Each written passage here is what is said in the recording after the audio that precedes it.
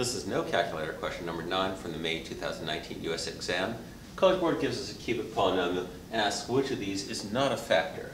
So I'm going to factor it, and first I'll take out the common factor of x, because that leaves me with a quadratic, and we like quadratics. 2x squared plus 11x plus 5. And now I need to factor the quadratic.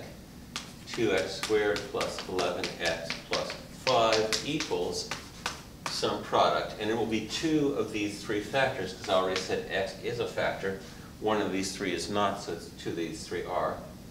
And since 2x plus 1 times 2x plus 5 will not give me 2x squared plus 11x plus 5, because it'll start with 4x squared, x plus 5 has to be one of my factors. The other one starts with 2x, and when I FOIL this, it has to end with plus 1, because 5 times 1 is 5. And let's check that.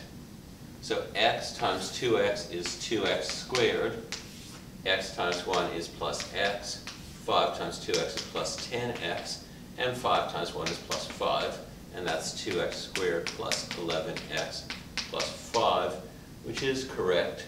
So my factors include x, x plus 5, 2x plus 1, but not 2x plus 5.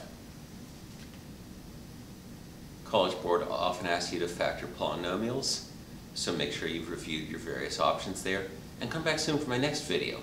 With math, there's always more.